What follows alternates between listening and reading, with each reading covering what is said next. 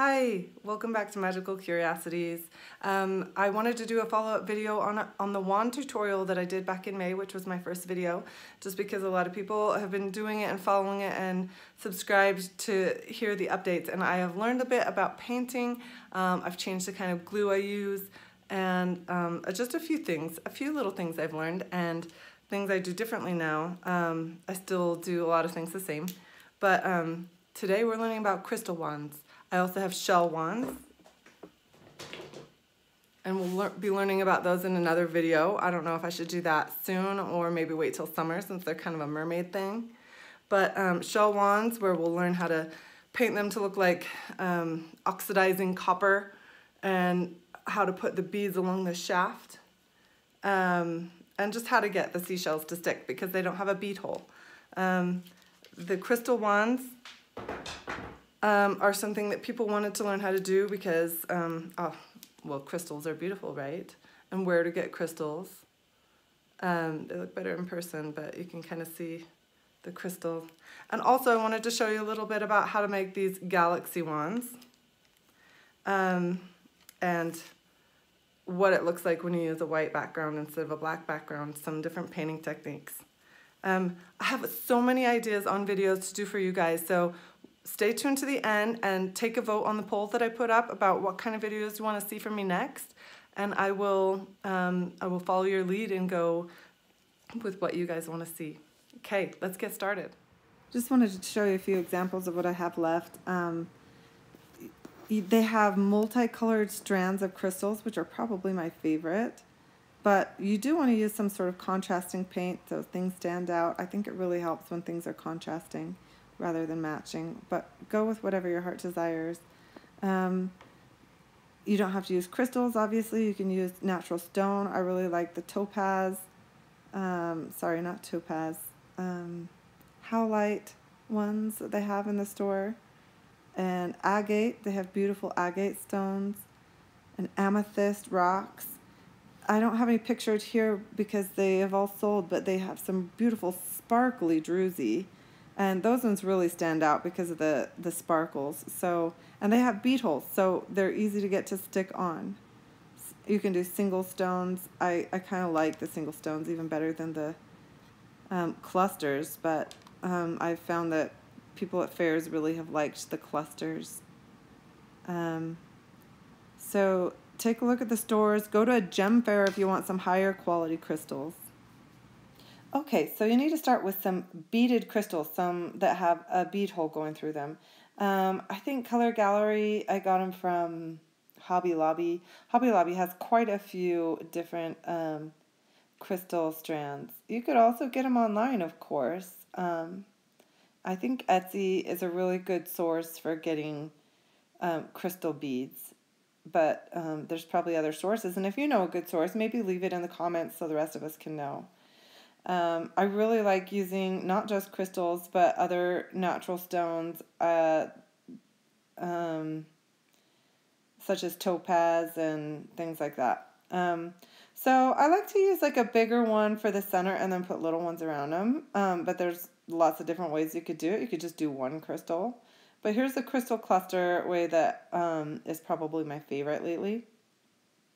You get your wire, you stick it through the big one,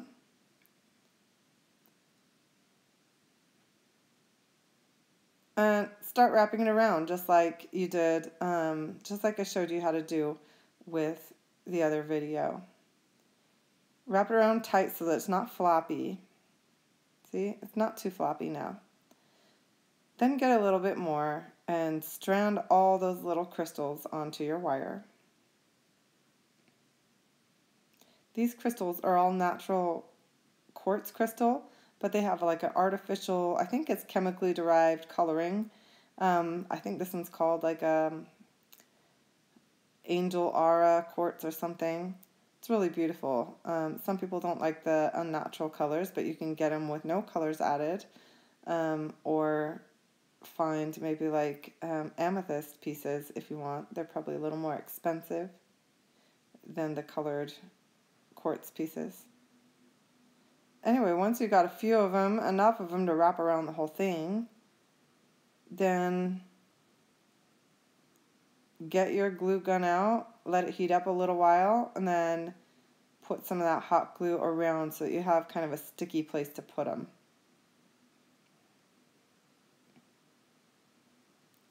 Okay, now get that strand of crystals.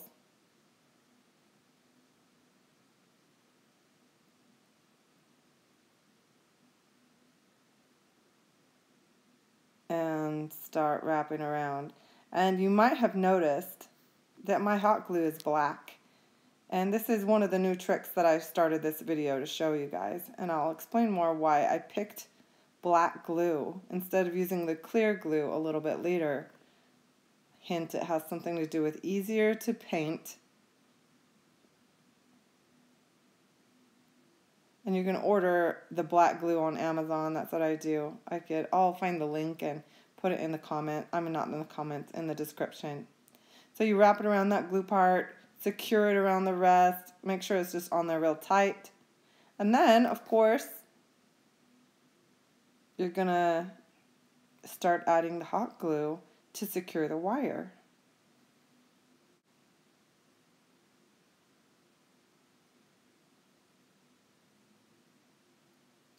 The longer you, my glue gun just goes off and on, the one that I'm using for black, and it's kind of nasty. Pay no attention to the fur on the hot glue gun. But it just goes on and off, but it goes really high heat. I like to let it heat up really high just so that it comes out faster. And then if you want to do more details, you'll want a lower heat because it really runs very fast when it's super hot. And the hotter it is, the faster you can get this work done because you want to put a lot of glue on it. A lot of these hot glue gun wands that I've seen are really just a tiny bit of glue on a chopstick. And while that's not bad, I just don't feel like they have the same weight, I don't know. They just don't feel as nice. The design I'm doing on this one is kind of a drippy design, so I'm holding it upside down and putting really hot glue on in stripes and kind of letting it drip down like it's like molten lava, or not molten lava, like molten iron or something that had been on it. And then to get it to freeze, when I like the way it started to look, I put it in the water. And all of this is more detailed in that very first wand tutorial, so I really would go back and watch it if you want more details, if that's what you feel you need. Also, the freezing of it in the water just does it like a shell, and you can put it on the top. This is a little clip from the other video because I didn't have mine. You can see the clear glue is going to need more work on the painting, but sharpen the ends of your wand with the pencil sharpener. Maybe not all the way. Don't give it a huge sharp tip, just a little bit dull on the end, and then give it kind of a rounded end with the sandpaper. The pencil sharpener just gives you a faster way to do that. If you don't have a pencil sharpener, just, sand it all the way. It just gives you a faster way to get there.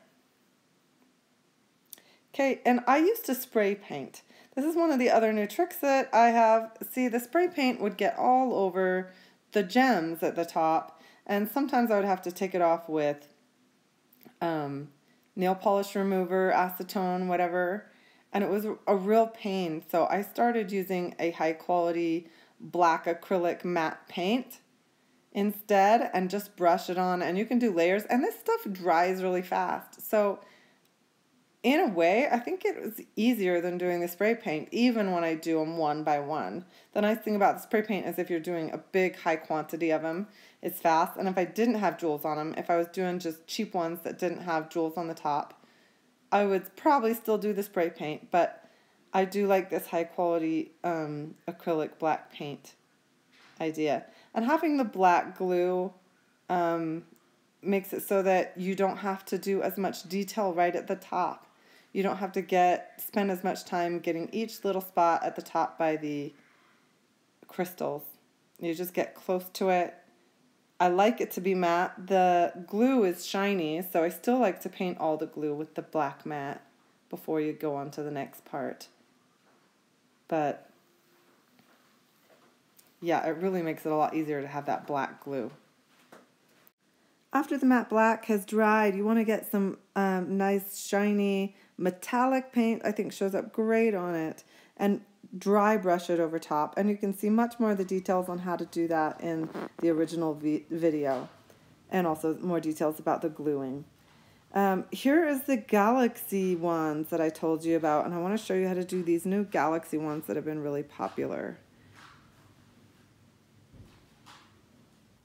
The paint that you want to use for the galaxy looking ones, maybe a blue or purple, or I think are the best, but you could go with any color you like, or the color shift. You could use metallic, but I really like the color shift because I feel it feels a little more nebula-like than the metallic. I do believe this one is metallic purple, but you can see this color shift one, how it's more like pearly. I think this is a color shift blue. And this one's the color shift purple, like the one I showed you. I really like how it's almost like see-through a little bit. It really gives that galaxy feel to it. And as you can see, some of these I did a dry brush over top, like I showed you how to do in the other video, kind of leaving a little bit of the black color in the cracks. But one thing I really have started to like to do is paint it, really just cover the whole thing with a lot of paint, getting it right into the cracks. And then with a wet wipe or wet cloth, you just go and brush it off of the high points. So the high points are black and the low points are colored. And doing that on like a swirl wand just looks really cool for a galaxy wand. I really dig it. So doing that with color shift. And then for your glitter, at first I was using this, and I switched for this recent batch to Glitterific. And I'll tell you what, the Glitterific is easier to paint on, but the Glitterific, while it's beautiful, it has these really big chunks, which I don't really super like. If you can see, they're like triangular. I prefer the ones that are just dots, you know? But it has these triangular confetti pieces in it. Sometimes they kind of look like they're flaking right off, and I don't like that a lot. All the ones that I use with this are already sold, so I don't have any to show you.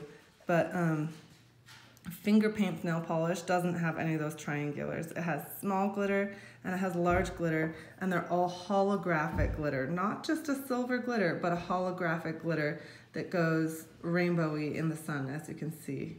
When I turn it, you can see rainbow shift. This one is called Colorful Collage, and I do believe I bought it at Sally's Beauty Supply. I haven't seen this at Walmart or anything. But maybe you could find another one that you like better. If you find another one you like better, let us know in the comments, and we'll share our ideas with each other. So that's how you do the galaxy wands, and they have been super popular at festivals and fairs with like teenagers. So if you're selling wands, I would definitely make some. They've been one of my most popular ones that I've sold. The experiment I tried is using a white hot glue or painting it white after you've done the glue. I wouldn't use black if you're doing this. Either use a white hot glue or a clear, and then paint it white. And I've got some glare here. I had a lot of it rub off on this one. I don't know why. Maybe the glue I was using was fabric glue gun paint, and I'm thinking it didn't take paint as well. But I also had them in a thing with some black ones, and some of the black rubbed off on these ones. So it's not looking great, but that has to do with the quality of the paint finish, and maybe I didn't take care of it very well. Maybe I needed to do some extra layers, but I feel like it doesn't hide sins as well. Also, I think the white one might look better with the color in the cracks and the white on the outside, just like I showed you with the galaxy. Like I only did like 2 of these white ones as an experiment, and I would definitely next time try doing the white on the outside. So getting your color right into the cracks, then take a wet towel or wet wipe or wet paper towel and just wipe it all off on the outside, leaving it in the cracks. I think that would look really cool, especially if then you add like kind of a translucent shimmer This one has the white in the cracks, and I just feel like it seems wrong. Like no one has lighter in the cracks, right? So, but if you do this with like a blue, which is what I did my other one with, and it turned out really well, but I sold it already, so I can't show you. It kind of looks like a ice queen wand, like an Elsa wand or something. And that's what the little girl who bought it said. She said, "It's an Elsa wand, Mommy, it's an Elsa wand." And I had some clear crystals on top with the blue on top of the white, and it looked really icy and beautiful. So that's another thing you can experiment trying with. It's really cool. As I pointed out earlier, I've been using black glue, partly because if you are one that has really sweaty hands and you handle this a lot, say you're a kid maybe, the paint can rub off, especially if you haven't put a protective coating on top of the one layer of paint. And if the paint rubs off and you see clear hot glue, it's pretty sad. But if this rubs off and you see a little bit of black, it's not as big of a deal, because the black kind of blends in. You see black pieces along it anyways. So that's part of the reason I wanted to do black hot glue. Also, all these little details inside, it's really hard to get everything painted black without touching all the crystals and all the little beads. So it's easier to do a dry brush of gold on top in the cracks, but not so much the black undercoat, because you've got to touch everything. You don't want any clear glue showing, or it looks really tacky, in my opinion.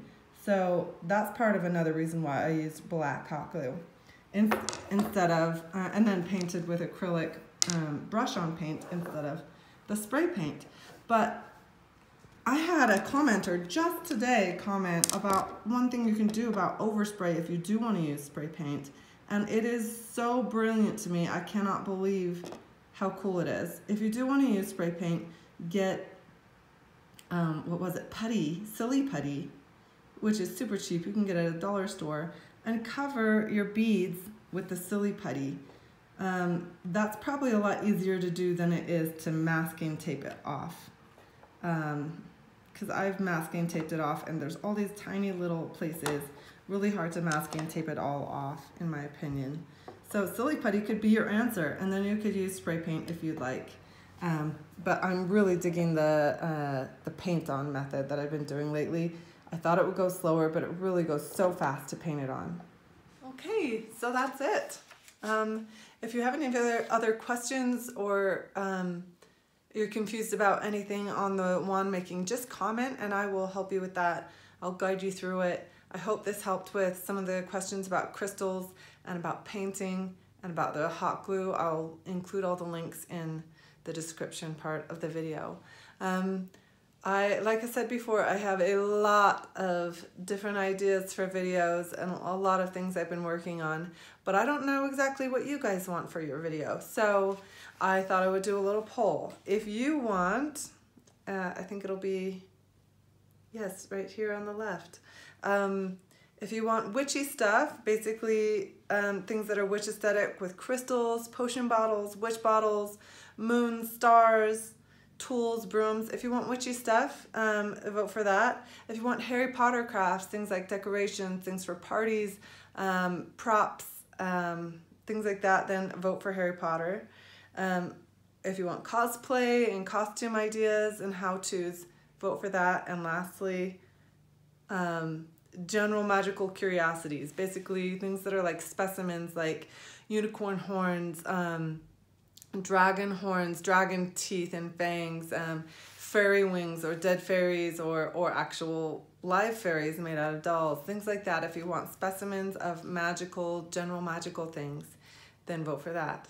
And then I'll get started on making tons of content for you guys. Thank you so much for subscribing. I really appreciate it. Have a good day.